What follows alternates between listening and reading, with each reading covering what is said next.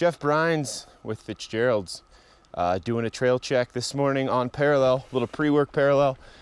Gonna walk you through the trail. It's a trail that I really like. It's really fun before work. It's really quick to get to. People call it a downhill trail. It is downhill specific. You can't ride up it, but it's also not that challenging. Every jump has a go around. Every feature really has a go around. So this is the top section. This is the only rocky section on the whole entire track, trail, whatever you want to call it.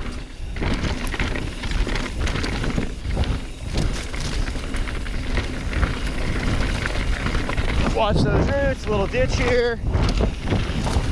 This is kind of the rocky section. Not very rocky. There's a few different lines. That's the one I like. Again, if it's your first time, and if you're more of a beginner or intermediate rider, pay attention there.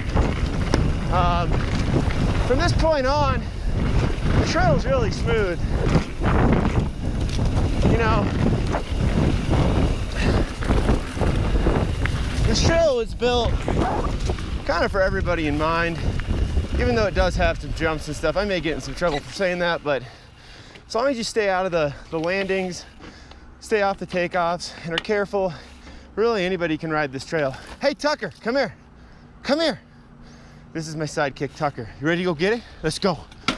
So now we go into kind of the flowy, flat, jumpy part. Technical term. The boy. It's a little hip here. I didn't hit that very well. A little setup jump. You don't need to pedal. One little guy. Another setup.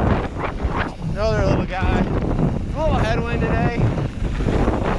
Usually you don't need to pedal this at all. Trail speed is the speed you need to hit all the jumps. You can see all the landings pretty much over the rock. Little root jump. The light's gonna be tough. But these are all real little, not very hard. Then we go into kind of the newer section we built a few years ago. Big right hand berm, it's always slick.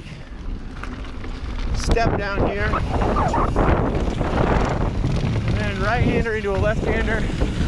Again, it's pretty slick. Kind of have alternate lines through here. Nothing very challenging here. Now again, if it's your first time on the trail, pay attention here. These berms have a lot of loose gravel. And obviously people cut them, I do. This is my least favorite section. Now into some pretty cool new jumps. We need some speed.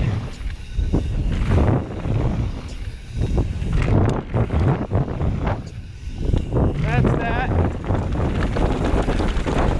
A couple corners here, and then into a step down berm. Again, you don't need to hit any of these. There's always a go around. There's your go around. We're gonna go down. Left-hander. Ah! Manual didn't work. That's how you know you're not Josh Bryceland, right there. Nowhere near that. Tucker! Okay, now we go into some of the jumpy stuff. These are more like old school dirt jumps. These you probably want to check out if it's your first time coming down. And again, if you're more of a beginner intermediate, just skip them. But they're pretty fun, pretty easy. You got a log ride jump followed by 3 more jumps here. You got Tucker way ahead of me. And a cool hip right here.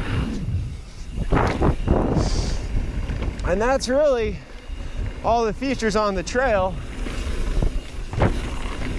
So if you don't hit the jumps, there's kind of a different route here. There's a little root drop worth looking at. Again, if you're maybe not familiar. So you got a few little jumps like this guy. That guy couldn't do the manual after. It's getting pretty loose. Go around here, a little drop. Step up. Oh, I blew that. Jump off the rock.